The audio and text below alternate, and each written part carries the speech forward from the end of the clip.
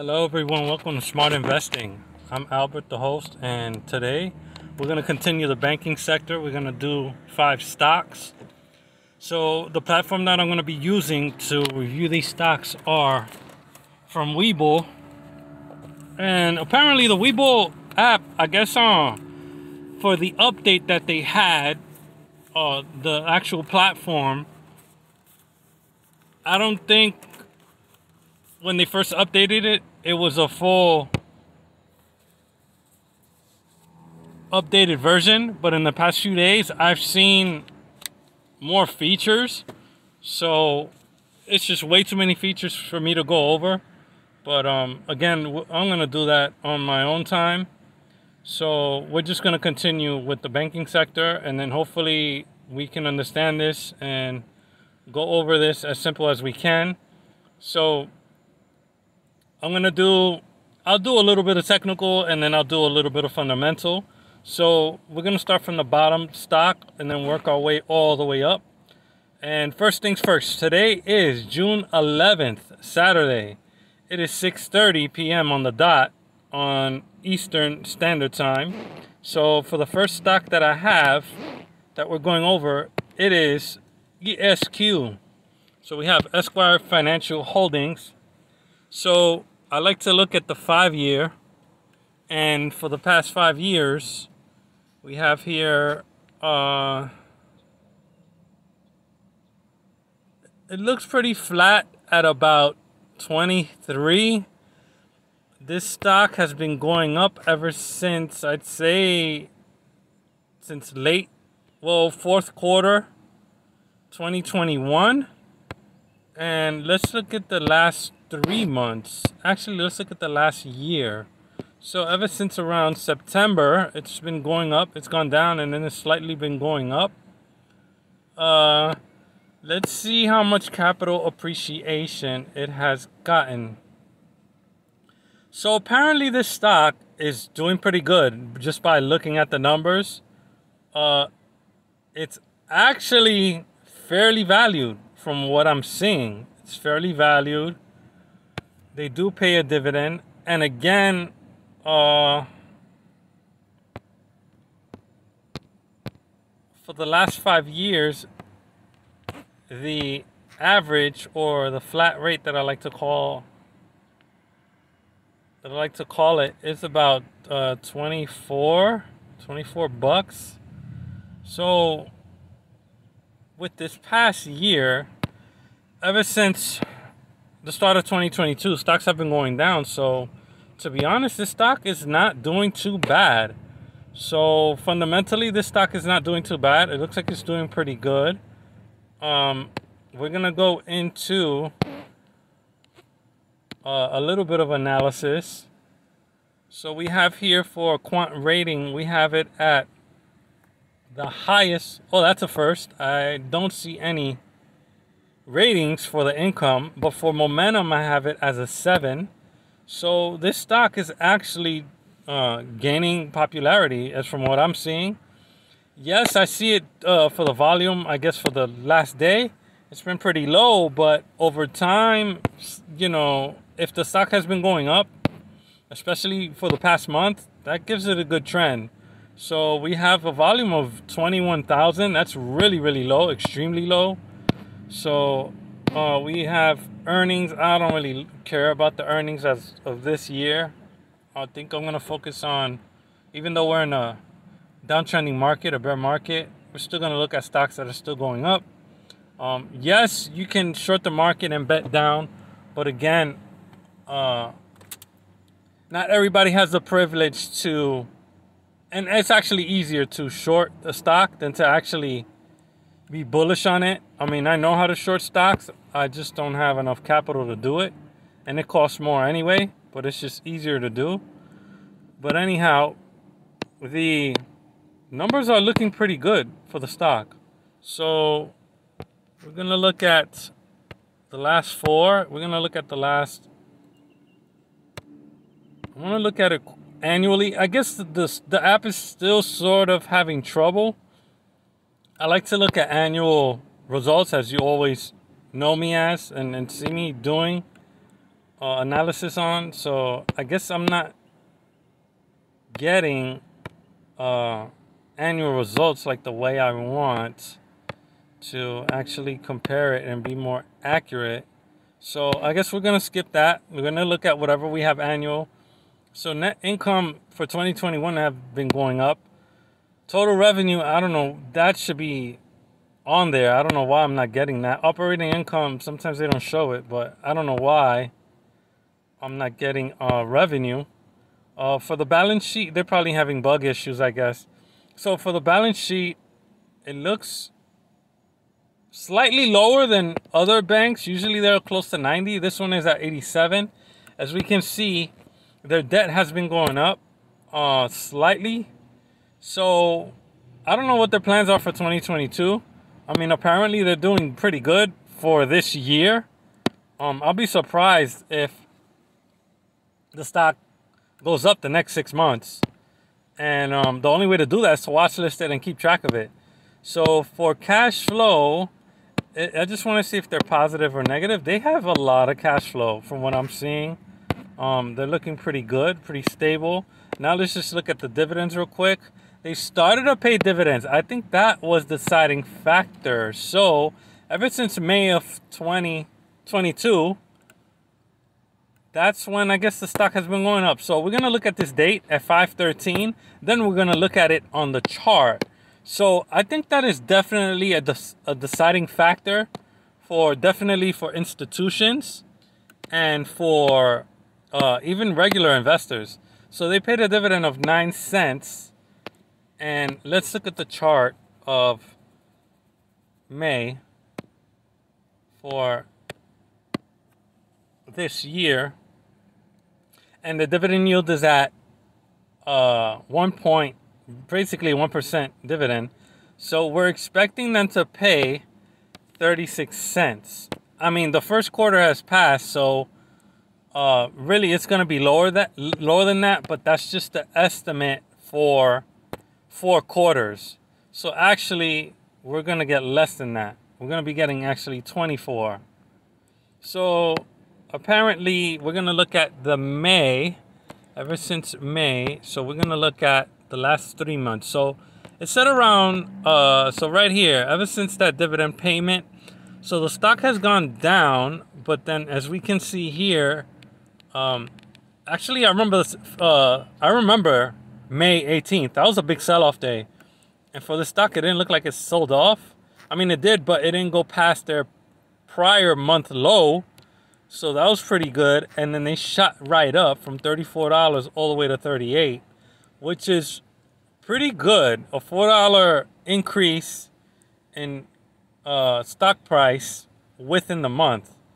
That's pretty good to be on track. So as we can see here, again, they've dropped down back to $3 within the past month. So this stock might be volatile. Who knows? Again, it's hard to say. Even though the volume is low, I guess the turnover rate seems low at the moment. Who knows if it might pick back up? But this stock looks pretty good. For the short term, I would say. I wouldn't say long term. So, technicals. Would I add this to a watch list? ESQ. I would say yeah. I'll give them a chance. I mean, they had the momentum for a little bit. You saw the ratings for the quants, and we'll see how they're doing with that. So we have a 5-year. This stock looks pretty flat. No volume. I don't really like it. Looking at the numbers, so automatically I'm gonna say no. Again, even when I'm neutral about it, it's still fair to add the stock to a watch list, just because you never know what might come up from the stock, any news and stuff. I mean, if they're, I wouldn't say constantly, but if they're doing good for the most part of the month, then something's got to give. So it's always a good idea to add underrated stocks. So for the momentum, we have a 7 for, well, actually for the value. So that's telling me for the price of this stock, that's the best factor, deciding factor for this stock, and I can see why, and there's really low volume. But okay, it looks like they're beating earnings. That's fine. But what about their annual? Okay, I'm getting annual results here, so that's pretty good. That's pretty good. So everything's been going up. I don't have net margins. Their debt. I would like to see companies lower their debt. That would be a really good move on a company's part. So book value has been increasing, and cash flow has stayed about the same the past 2 years. It was higher in the past 4 to 5 years ago. So hopefully they're still positive. I'm sure they're positive on cash flow. Again, I like to see the debt go down, even though we just saw the debt just now. So operating cash flow and investing, then we have, so these guys have tons of cash flow. I wouldn't say tons, but they're doing pretty decent. They're doing pretty decent for themselves. And again, now we have ratings here. So this is definitely a huge deciding factor. Really, really good thing to see. So I haven't seen ranking systems like this in a while. So ever since they have taken that off for like the past 2 years, I've actually been doing my own ranking system. So in a way, it's still nice to see this, but I don't think it's useful for me anymore because I'm not used to seeing it anymore. And I already have the information above here anyway, so it's nice that they added it. I mean, I've been wanting this for the longest, but now it's like, I don't know, to be honest, it's kind of useless to me right now because I already have the info anyway. So I mean, it's still nice to see, but I guess I'm not going to use it as much now since I've become better. So I'll still take a look at it, but we'll see if it's any useful for other people. So for the dividend stocks, it looks like they did do an increase, so that's pretty good. And I'm looking at the market cap. They're very, very small cap. So for this company, they look like they're doing okay, but I don't know. It's hard to say. It's really hard to say. There's just so many banks out there. And they're beating earnings. I guess you can add them to the watch list. Well, actually, no, because, I mean, let me look at that chart again. I forgot. Yeah, it looks pretty flat from the chart. So, again, I'm going to say no just because they're so close to their 5-year. So, we're going to say no to that one and move on to the next one. So next one is BWB, Bridgewater Bank shares. So fundamentally, it looks like they're doing okay. Volume is pretty low. They look like they're valued okay. Capital appreciation looks okay. They're not paying a dividend. So in a way, that's pretty good. So hopefully they can grow the business for that. For the year, they look like they're on a downtrend. So I'm going to say no. And the market cap is at 437 million. So they're halfway to $1 billion company. And we're going to move on to the analysis for that. So quant ratings, we have the highest quant rating for this is the quality. And not too far from it is the growth. So just basically the difference of that is like a 1-point rating. So the quality and growth for this stock, that's what it is telling me. So, if it's quality, what do they actually do?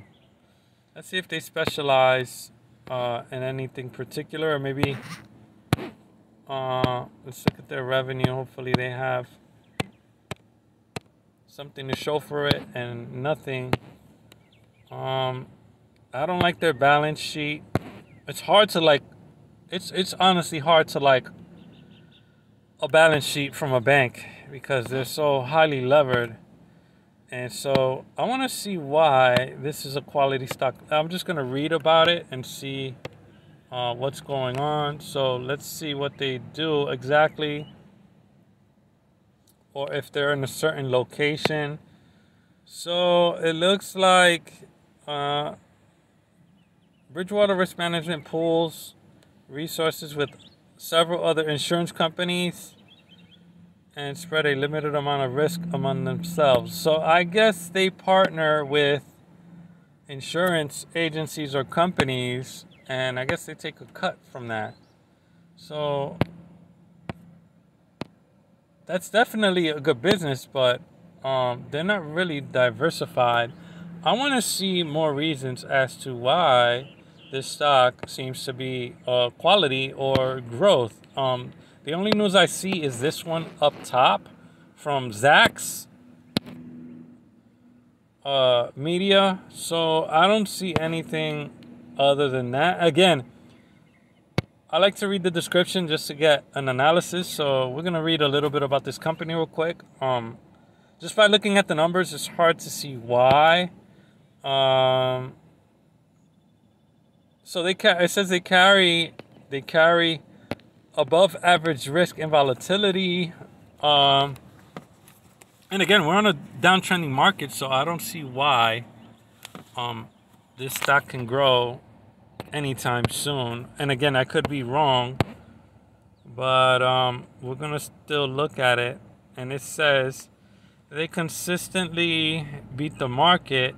Well, when they have low margins like that and low numbers, it's fairly easy, especially when you have, generating cash flow. So just by reading about it, it's not always 100% certainty, but it's good to get insight about it.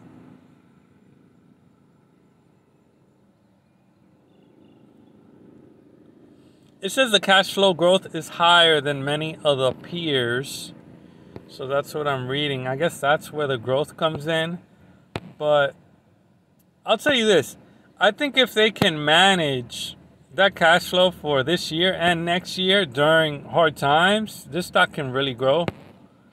And I don't think they're going to do acquisitions or anything. But again, if they're on pace to do well for the next 2 years, this stock might be worth taking a look at. So again, I'm going to say no right now, but again, we can revisit this stock in the future and see what potential it has. So we have two left. RNDB Randolph Bank.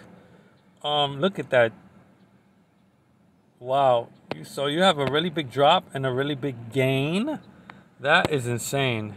So we're talking, I'm not looking at the numbers. I'm just looking at the chart. So you went from like $20 to like 26 and change in a matter of, let's say,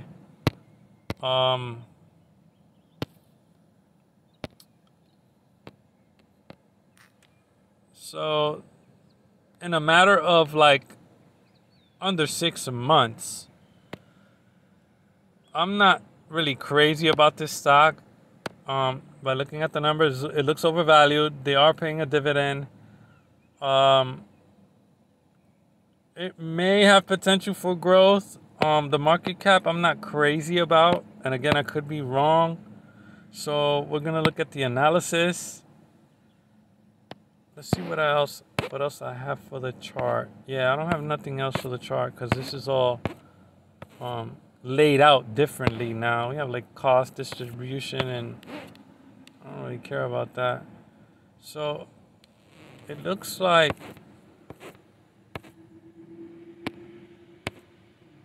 I'm gonna say they have a lot of momentum, or for the most part, yeah, I figured that was a higher number. But if that's the rating they gave, that's usually, I like results from Webull. I think they're pretty accurate. So earnings growth, they're comparing that from the last quarter to prior years, negative 84%. Short term, medium term, and long term for the technicals, they're showing they're bullish. That's hard to believe. I'm not taking that as for certain. It's really hard to believe. I mean, just because of this bump right here, and it's slightly going down, so I don't know. Again, it's overvalued. It doesn't have a lot of support for volume or popularity. So far I'm going to say no. Earnings, they haven't even remained the same. Estimates are going lower and results are going lower. So again, I'm not getting annual estimates for the return on assets and their earnings and you know, cash flow and debt and margins, net margins especially. So especially the revenue, for some reason not getting the revenue. So net income has dropped. Wow, that's a big drop. That's a $10 million drop. Yeah, I'm gonna say no. Even if they are cash flow positive, I'm gonna say no. Yeah, and again, I don't need to look at these ratings because I'm doing my own analysis anyway, and they have the information provided anyway. But again, it's still good to look at, but I'm just not looking at it as much. So, okay, I can see why it might have some interest. So in February of this year, they paid a special dividend. And that same day, they paid a dividend of $2.15. So that was just a payment of $4.15 for the year. So, wow, that's huge. That is tremendous. So if we were to use, let me do $4 into 26. Let me get a calculator real quick. So we're going to do $4. And again, that's only for this first quarter. So we don't know how much of the continuation of the dividend payments are going to be. So I have 15.38%.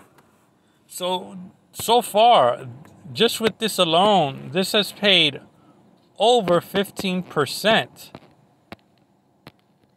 Why can't I draw a circle? Oh. It's because I have the pen writing so thin. So 15% so far they've paid for dividends. So this was a tremendous stock. This was a very lucky and a once-in-a-lifetime stock. Again, 15%, that's pretty high for a dividend yield for the year. And then who knows? Again, I could be wrong. They might pay another special dividend. I'll admit that. I'll be the first one to say that. But I just don't see support for the stock. I think this is a value trap, I would say. Just because of the flatness of the chart. And yes, they paid the dividends and stuff, but I need to see more support and resistance. At least some volatility. And again, it's good that they paid, but I just want to see more consistency from this stock. So again, I'm going to say no right now. No for a watch list, but maybe in the future they can do better and we can revisit this stock later on. So last stock that I have, CHCO, City Holdings, I believe. Oh, wow, that's very, very choppy. Very, very choppy. Even for the 5-year, very, very choppy. Very volatile. But they look like they're doing pretty good. Fairly valued, what I see. They're a $1 billion company, so that's not bad. 52-week high and low, a difference of about $15. So I wouldn't say this has my interest, but so far this company seems okay. I'm not scared of the volatility. A lot of people look at those chops and like they want to stay away from it. I really don't mind it. I'm used to seeing stuff like that. So, anything that has to do with stocks coming my way, I just love a challenge and I embrace it. So I'm still gonna go after it, whether it's a crap stock or good. I mean, that's just what I do. I like to look at it and analyze anyway. So the analysis for the quant ratings that I have, the highest rating that I have for this stock is quality. I kind of said that even before looking at the rating. Again, I do see the quality in the numbers just by looking at it. Let me see their cash flow. Yes, they remain flat. That's typical that everybody's going to have a downtrend for this year. And we have, let's see. I want to look at their earnings are pretty good. I think that's why. And then have they reported a Q2 yet? No, they haven't reported Q2, but they beat. This is like a growth stock. This stock, see earnings like that when they're beating like that. I mean, and what are the dividends payments? Are they increasing dividend payments? So the I see 4 cents from 2019 to 2020. A 1 cent raise, a 2 cent raise. Okay, it looks okay. Pretty decent. So we have, let's look at the financials again and continue looking at that. It almost looked like a growth stock, but apparently they've just been slowing down. But they're still doing pretty good. So let's look at the annual ROA. So slightly went down. That's not bad. Earnings per share, net margins. I wish I had net margins and they're not showing me. The debt, slight increase, not even barely anything. Book value, cash flow per share has gone up really, really good. Cash reserve. So we have, they're not giving me revenue. They're highly levered, but I could tell they have cash. Yeah, they're doing pretty good on cash. I wish there was a cash flow rating, but the other thing I can use, yeah, I don't have a cash flow rating to compare. I wish I could match cash flow, but comparing their earnings, they're ranked 66 for earnings. Let me see net margins. They rank 10 for margins. Well, they must be tied for 10th place. So yeah, there's a lot of people tied for 10th place. And this list is long, very, very long.